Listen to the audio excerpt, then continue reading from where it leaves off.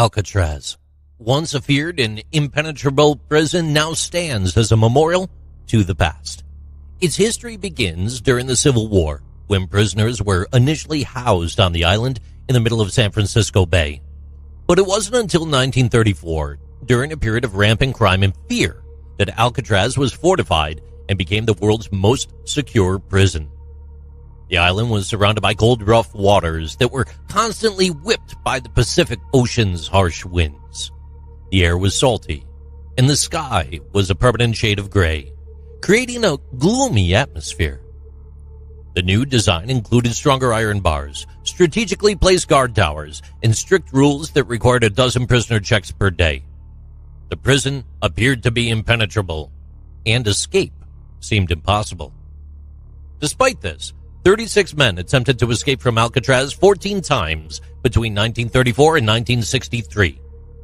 Almost all of them were apprehended or died during the attempt.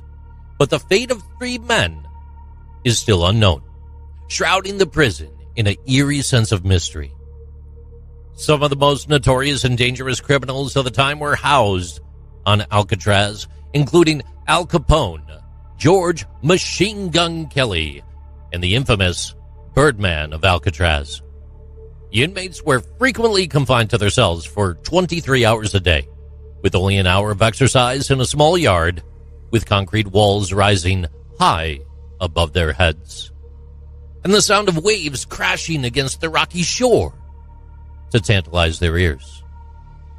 Alcatraz's isolation made it an expensive prison to run, and its closure was looming even before the 3 inmates went missing. The prison's restoration and maintenance work cost an estimated $3 to $5 million, not including daily operational costs. Alcatraz had the highest per capita cost of any federal prison, with everything from food and supplies to water and fuel having to be brought in by boat. The island was essentially abandoned after Alcatraz closed in 1963. Many ideas for its use were floated around, including a United Nations monument, a West Coast version of the Statue of Liberty, and a shopping mall hotel complex. In 1969, a group of Native American Indians claimed Alcatraz as their own land, hoping to establish a cultural and educational center on the island. Civil disobedience was used by the Indians of all tribes to draw attention to the difficulties that Native Americans faced. Thousands of people from all walks of life came to the island to support the cause over a period of 18 months, including school children, celebrities, hippies, Vietnam War veteran protesters, and the infamous Hells Angels. However, the Native American leadership group was small, and they were unable to control the situation, resulting in extensive damage to the island. Graffiti, vandalism, and a fire destroyed the lighthouse keeper's home, the warden's home, and the officers' club. Federal marshals eventually removed the remaining Native Americans from the island June of 1971.